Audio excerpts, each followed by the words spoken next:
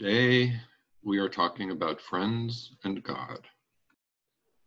We are the Religious Society of Friends. We are a faith community.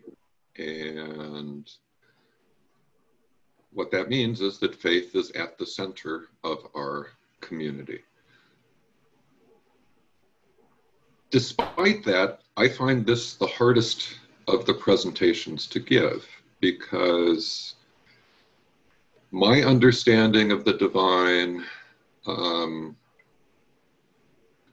does not lend itself to words very well. And I think every friend would describe their faith and the faith of those sitting next to them on the pews slightly differently.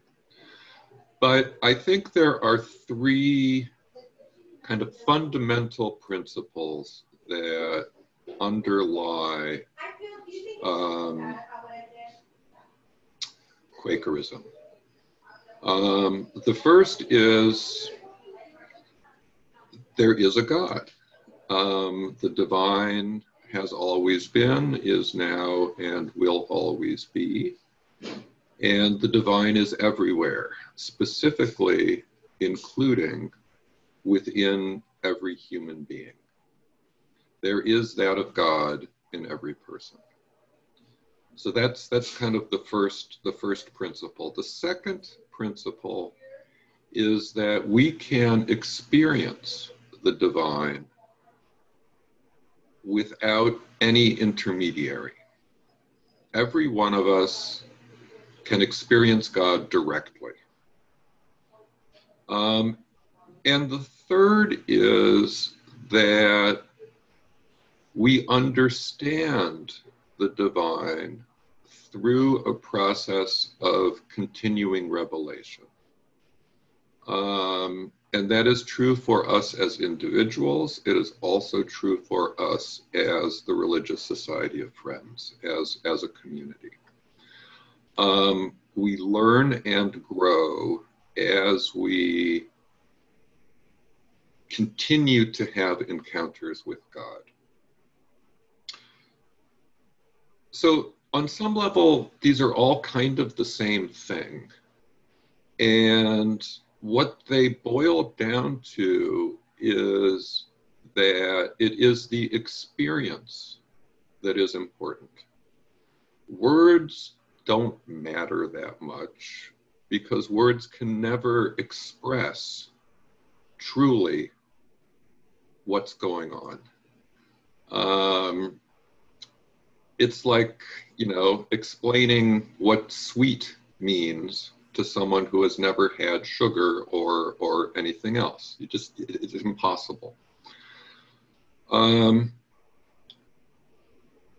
And speaking from for myself, I know that God exists because I have felt God's presence in my life. And sometimes that is very personal, and it's when if I'm lying in bed late at night, anxious, and all of a sudden I feel a presence that is loving and reassuring and is enveloping me. That is an experience of the divine. I also feel that presence in community. So in a gathered meeting for worship, I can feel a spirit settling on the room like a warm comforter that covers us, that envelops us, that brings us together. And I know that I'm not the only person in the room experiencing it. That it is God coming to the community together at the same time. I'd like to share a few quotes from George Fox, who is considered the founder of Quakerism. The first was what George Fox called an opening. And in contemporary vocabulary, we might call it an epiphany or kind of a conceptual breakthrough. It is one of those experiences where all of a sudden a new universe opens up and one's life is changed. So George Fox was looking for answers to his spiritual questions, and he was traveling around England, and he was speaking to ministers, to priests, to learned people, and he couldn't find the answers that he was yearning for. And one day, as he was traveling, as he was walking, he found himself alone on a hill, and this is his description in his journal of what happened. And he says, "When all my hopes in them," that is the ministers and learned people, "and in all men were gone, so that I had nothing outwardly to help me, nor could I tell what to do, then, oh, then I heard a voice which said, there is one, even Christ Jesus, that can speak to thy condition. And when I heard it, my heart did leap for joy, and this I knew experimentally." In 17th century English, experimentally, the word experimentally means what we now know. The word we use now for that word is experientially.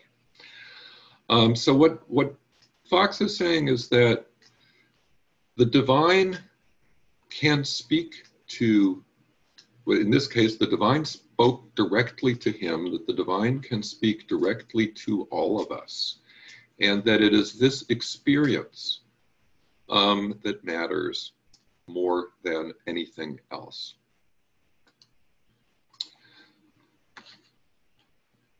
Later on, Fox gave what could be the kind of prime directive for Quakers, the mission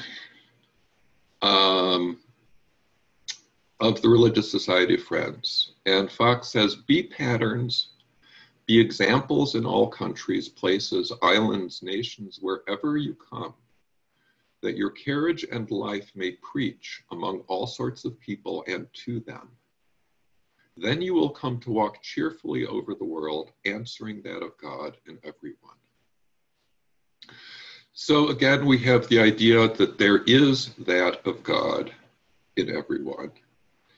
And this mandate from Fox, the more you think about it, the harder it is. Because Fox is not saying, search for that of God in everyone. He is not saying, look for that of God in everyone. He is taking for granted that you do that. And the mandate is to answer that of God in everyone. It is a very active mandate. And if that's not hard enough, we're supposed to do it cheerfully. And then the third, and this is actually from the Journal of Margaret Fell, who is another very important early friend that we will talk about when we talk about history. And she is quoting a sermon that George Fox gave. And what resonated with her, what truly spoke to her more than anything else that he said, was when Fox said, "You will say, Christ saith this, and the apostles say this, but what canst thou say? Art thou a child of the light, and hast thou walked in the light, and what thou speakest, is it inwardly from God?" So once again, we have the principle that it is what God reveals to us individually and collectively that is important, which is not to say that Scripture is unimportant. But what truly matters is our experience, our expression of that experience, and the way that experience informs our lives. So that we preach through our lives, that the words don't matter nearly as much.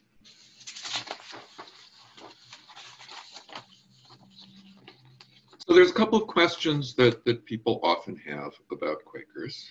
One is, are Quakers Christian? And the simple answer to that is many are, but not all. I said, I think earlier, that there were kind of four main branches of Quakerism. Three of them are explicitly Christ-centered. The fourth, Liberal Friends, General Conference Friends, are theologically diverse. There are many friends who identify as Christian. There are many who don't. The ones who don't, again, there's a pretty wide range. Some would identify as theist, as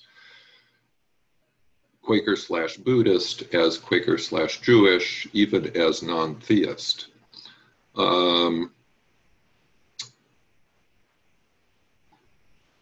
What binds us together is some experience, some shared experience of the Spirit. How important is the Bible? How important is Scripture to friends? So George Fox himself, the founder of Quakerism, knew Scripture inside out. In fact, it was said that if every Bible in the world were destroyed, George Fox could recreate the entire thing from memory.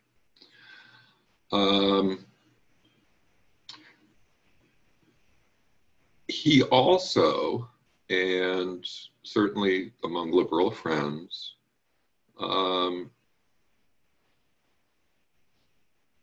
did not see Scripture as the authoritative source of religious knowledge and wisdom. That it was experience that is the authoritative source of religious knowledge. The early friends kind of finessed this, and they said that direct revelation will never contradict Scripture. That their experience, the way they experienced God, they could see reflected in Scripture. But that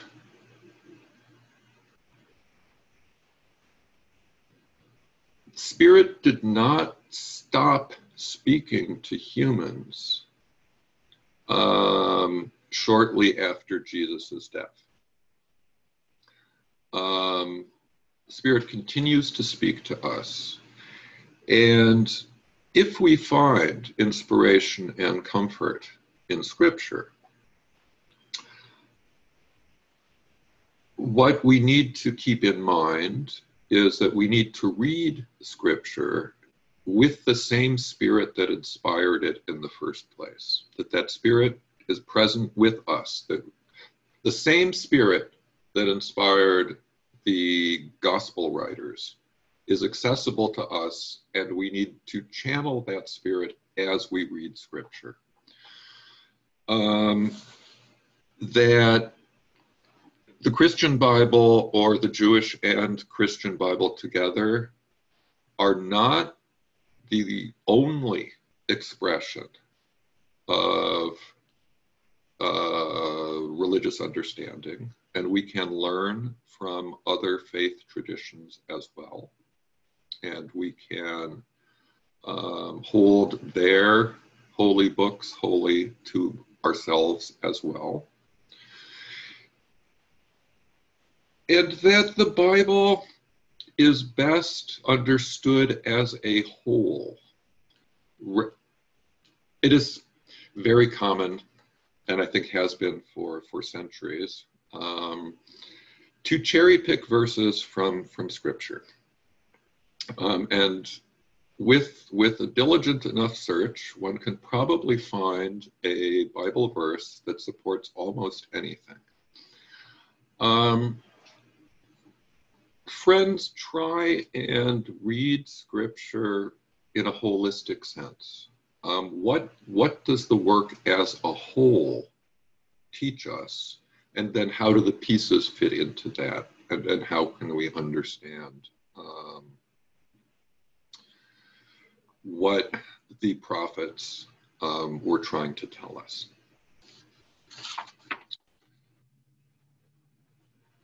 One of the things that makes it hard to talk about, friends and God and what is Quaker theology is that Quakers don't really believe in theology. There have been very few kind of great Quaker theologians. And the one who is cited most frequently wrote in the 1600s, Berkeley. Quakers are, I would say, suspicious of creeds, but it's actually stronger than that. Quakers reject creeds, root and branch. So, there is no equivalent of the Apostles' Creed or the Nicene Creed or anything like that. Certainly within liberal friends, and mostly not in the other branches as well. There's issues with creeds as far as friends are concerned. Basically, creeds get in the way of revelation. So a creed enables spiritual laziness. That if you have a set of principles that you're supposed to believe, those are the set of principles that you believe. Our work is actually much harder. That we need to listen, to hear, to understand on our own and in community. So there's an enormous amount of work that comes with being a faithful friend. That would be short-circuited, at least to a certain degree, by a creed. A second issue is that creeds can close our hearts and minds. That if we know in advance what we're supposed to be hearing, that's what we're most likely to hear. And so a creed will block the immediacy and the richness of revelation. And finally, a creed can distort what it is that we do understand. Because if we have a revelation that is fresh, that is different, that is unique, the temptation is to slot that into an existing statement of faith. And thus to kind of distort it, to massage it so that it fits something that we already understand. So basically, friends see creeds as a dark glass between us and the Spirit. Now, the absence of a creed does not mean that anything goes. On the contrary, friends are deeply religious people, many of us, and it does matter what we believe. But what we believe comes from that core of revelation and then needs to be tested, needs to be cleared with our community. And Jade's going to talk a lot more about that later in the week. And then finally, to friends, that experience of the divine is not passive.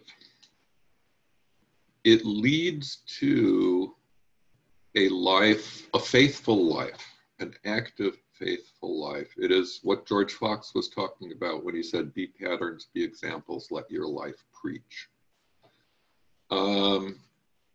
And we will talk much more about that in the section on testimonies in a few days. But the implication is that we grow in our understanding, and then we bring that growth into the world. And it is through our life that our faith is truly tested and truly proved.